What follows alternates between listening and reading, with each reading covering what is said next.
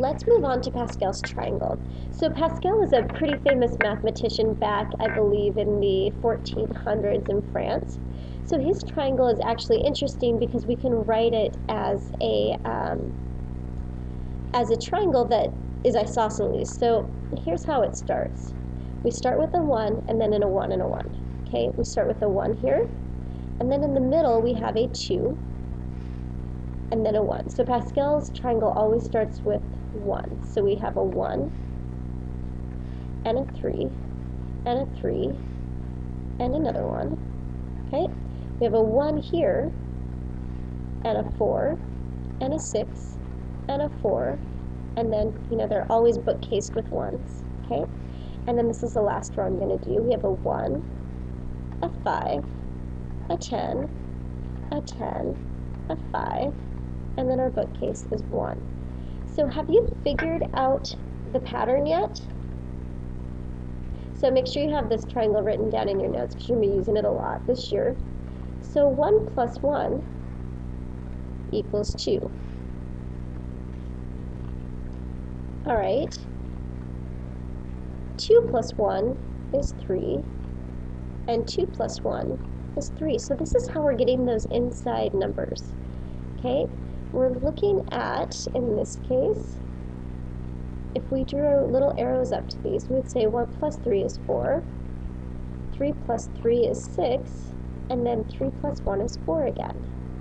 Okay, and then we have 1 plus 4 is 5, 4 plus 6 is 10, and so on. Okay, so this is how we know the values on the triangle. So let's do the next row together. Okay, so you try to guess. We're going to fill in here. We start with a 1. What comes next? 6. That's right. Then we have 15, 20, 15, 6, and then our bookcase of 1. Okay, so what I want you to look at now is I want you to look at the numbers that have every other row. So let's look at this row and this row. What do you notice about these two rows that are different than, say, this row and this row and this row? If you said they both have numbers that repeat, you're right. This row has 2 3s. This row has 2 10s. Okay? So your odd rows, okay, and when I say odd, we're looking at, we have a 3 here. We have a 4, that's even. We have a 5 here. We have a 6, that's even. Row 7 is going to have 2 matching numbers again. So your odd rows have 2 of the same numbers in the middle. Okay, so I think that's something interesting about this triangle as well. All right, so one other thing that's really important about this triangle is when we're talking about it in terms of rows. So we always start Pascal's triangle with row 0, row 1, row 2, row 3, and so on. What you're going to notice is the row number matches the number to the right of the first one and also to the left. So this is row 4. To the right of the one is a 4, to the left of the other one is a 4. That's how you know what your row number is. Okay? Position numbers. So position numbers start in much of the same way. So position numbers, if I take this row here, I'm going to take this and pull it out. We have 1, 5, 10, 10, 5, and 1.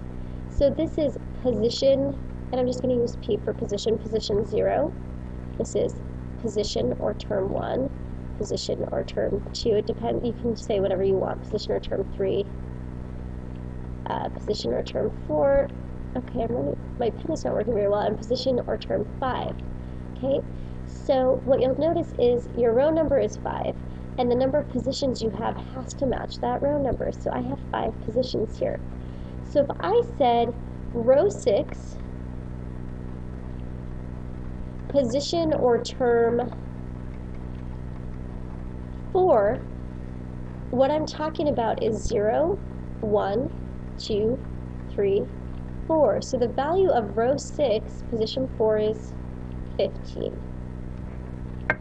All right, so that is the new content. So let's go ahead and put this into practice. So we're going to start with Pascal's triangle. Okay, so the first thing we're going to look at is his notation.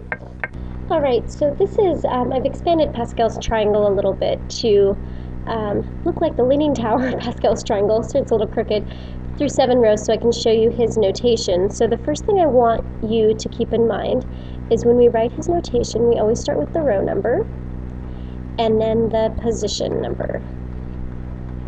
Okay, and we write this in parentheses, and this equals some value on the triangle. Okay, so in our textbook, the row number, the variable we use to represent the row number is n. The variable we use to represent the position number is r. Okay, so what we want to do is we want to find some value when we have an n value and an r value. So let's say our n value is 7 and our r value is 4.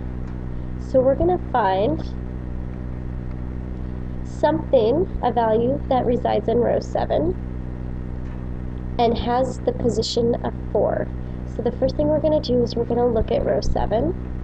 That's this row right here.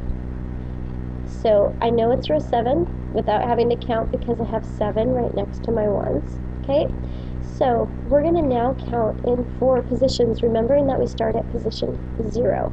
So 0, 1, 2, 3, 4. So row 7, position 4 has a value of 35.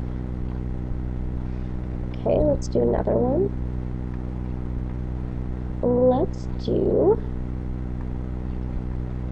5, 3. Okay, so this means I'm going to be looking at row 5. Again, the way I tell it's row 5 is I look for the row that has 5 to the left and the right of the 1, which will be this one. Okay, and I'm looking for the 3rd position. So here we go. Position 0, position 1, position 2, position 3. So that's 10.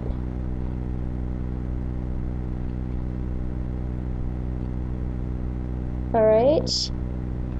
What happens if I asked you to find something that looks like this? We'll say row 2, position 0, or row 2, position 2. Well, you've noticed that I've made them equal to each other. So let's look at row 2. Here's position 0, and here's position 2. What you should notice is anytime I have a position of 0 or a position of the last term, and I can always tell it's the last term because it's row 2 and the position number matches that row number because they're equal, like they have to be the same, right, for it to be the last term, I'm going to have the same value, okay? And in this case it equals 1, okay? If I have row 4, position 0, what's going to be equal to that, which is also going to be 1? It's going to be row 4, position 4, okay? If I have row 5, position 0, what's going to be equal to that? Hopefully by now you're saying 5, position 5. All right? There are a few other things that are also equal on these, okay? So what happens if I say that I'm looking at row 3, position 1? Okay? Well, the number directly right of the 1 is always the same as the number directly left of the last one. So 1 less than the row number is always equal to the first position, okay? So that means if I have row 3, 1 less than the row number is position 2, that means that these are going to be equal, and in this case they equal 3, because they'll always equal the row number, okay? If I have row 6, position 1, that's going to be equal to row 6, 1 less than the row number is 5, position 5, and that's going to equal 6. Okay, so let's just test. Here's position 1 on row 6, 2, 3, 4, 5. See, they're the same. What you should notice is Pascal's triangle is it's symmetrical.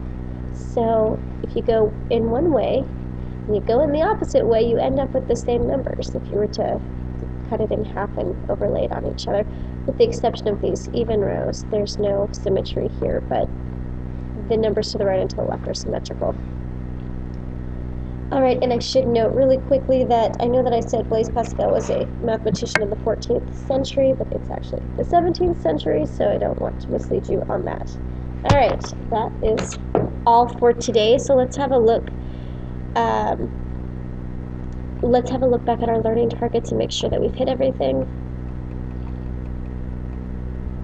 So, can you explain the meaning of the word factorial in your own words? Okay?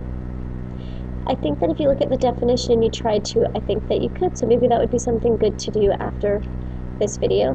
Can you evaluate factorials? So if I said, what's the value of 8 factorial, could you find it? If I said, what's the value of 3 factorial divided by 2 factorial, could you find it? If we're given products, can we write those in terms of factorials? We did that including variables, and then can we construct Pascal's triangle, interpret and write its notation, and find the values on the triangle using the notation? That is what we just did. So we've hit all of these learning targets. So at this point, I would suggest that you stop. Well, the video is over obviously in just a second, but if there are things you have questions on that maybe weren't clear, I would suggest that you jot those questions down now in your notes. Alright, I'll see you tomorrow. Have a good night.